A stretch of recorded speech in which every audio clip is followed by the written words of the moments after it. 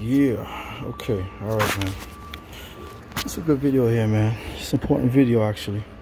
And I know you guys love this BMW with all its wonderful lean codes, okay? And I really want to get down to the bottom of this lean code issue that, you know, everybody has with this car. And it's really simple, to be honest.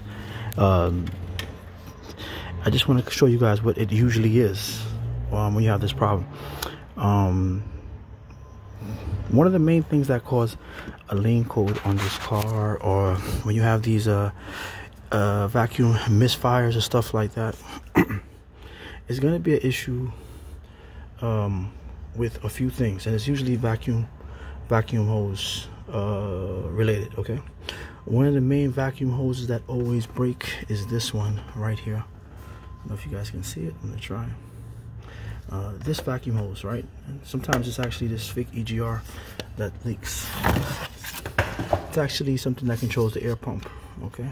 Secondary air pump. Now, if you follow this line, it's very hard to see, right? But this one little, right here, right here, it actually runs behind the car. And you see we got a new hose, and when I buy these hoses, I buy them from the dealer directly. I don't play around, because you know, I buy these directly from the dealer.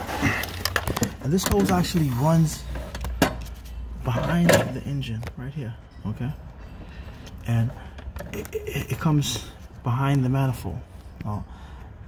This hose, it always breaks. I don't know what happened. It always breaks somewhere because of corrosion after a while. And you'll have this hose break, and you can never find it unless you have a smoke machine or if you just know where to look. So if you're having lean codes, check this hose first. A lot of times that's where it is. You have to run this hose all the way back from here, from, you know, this fake EGR, and you're gonna run it all the way around to the back of the manifold. Let's see if I can get a better picture. It's gonna come behind here.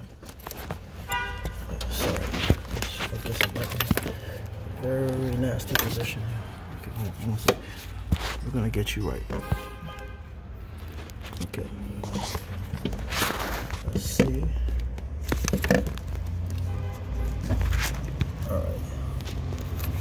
I don't know if you guys can see that. I might have to actually do another video where I pull the whole manifold off. But the hoses run behind the manifold, and a lot of times you're gonna have to take the manifold off to access it. Okay. The next leak that you're gonna get is, once again, you're gonna have to pull the manifold off. It's gonna be right here. This little concoction right here, and it comes with a plastic hose that comes from here.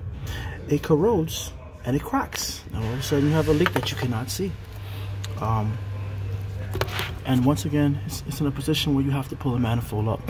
A lot of times when you have leaks like this, you have to pull the manifold, because it can be something as simple as the manifold gasket, but most times it's these hoses. They break into pieces, and it will cause you these lean codes, and they're very hard to find.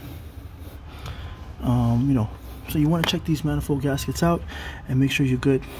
There's also a bunch of vacuum lines that run behind the engine. Let's see if I can get access. Okay, there's one right there, actually.